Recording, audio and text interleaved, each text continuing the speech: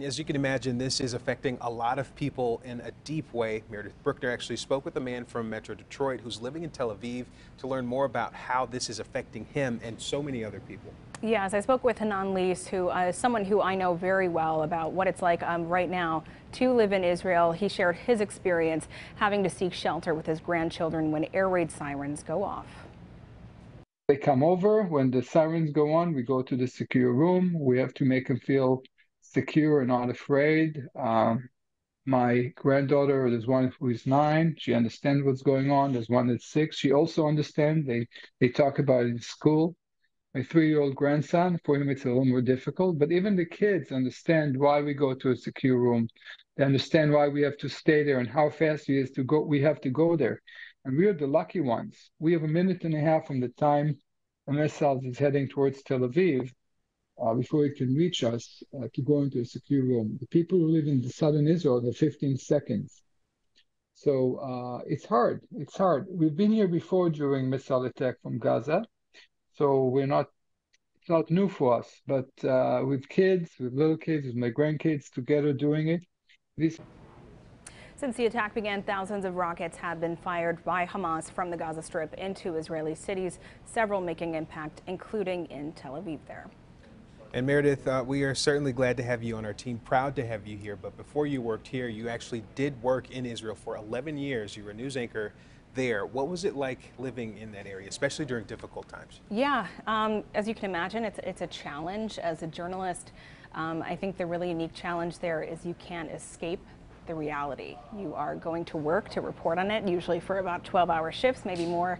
But then you have to go back home and still be surrounded by this reality. We had air raid sirens go off, as Hanan mentioned, when we were in studio. I had to evacuate the studio live on air, as we are now. We had to say, excuse us, viewers, we have to go take shelter in that building. It was a stairwell. Many buildings have designated rooms as bomb shelters, but stairwells are the next best step. Yeah, and you know, we're just watching it play out on TV. It's scary enough there, but just living day-to-day life there, what was that like? Day-to-day life, it's very, very starkly different in times of war than it is just in normal times. I think something I'd like to mention is a lot of people in the newsroom today have been asking me about coexistence.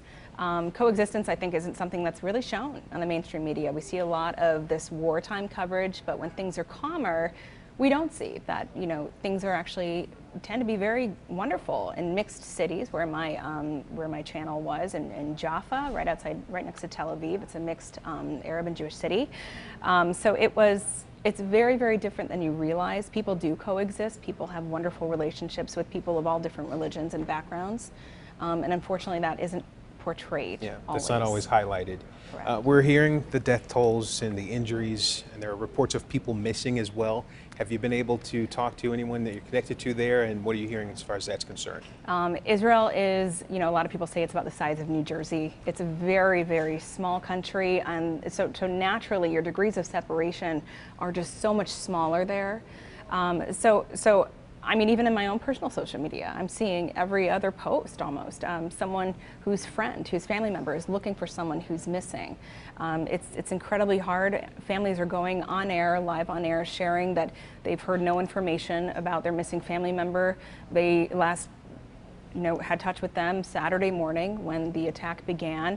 They're incredibly frustrated with the government, with police, with the army. They know nothing, and we know that these people range in age from babies to elderly Holocaust survivors who were kidnapped into Gaza. So the missing people situation is an especially difficult part of this situation right now. And I know this is deeply personal for you. It takes an incredible amount of strength to share these things.